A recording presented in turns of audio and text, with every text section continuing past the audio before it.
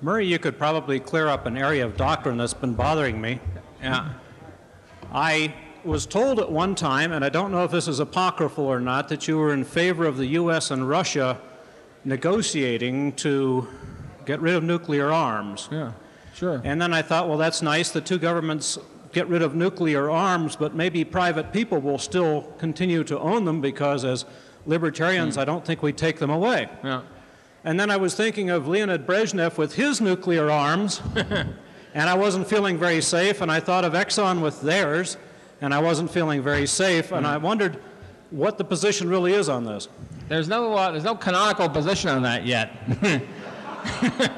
It's a tricky area. Within the spectrum of the libertarian movement, as far as I know, there's every view on it. Some friends of mine believe that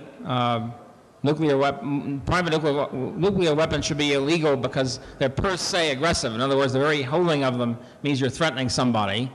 Some of the science people believe that every man and woman should have his own laser beam and missile, nuclear missile. I'm sort of middle of the road on that, as I am in almost everything else. My view is that it should be legal, but I would sort of be very wary about anybody who had one and sort of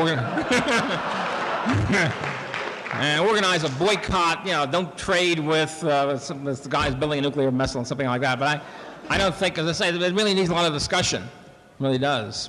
Are you in favor of the two governments negotiating for them as governments to take away their nuclear weapons, whether or not other people have them? Oh, sure, absolutely. Yeah.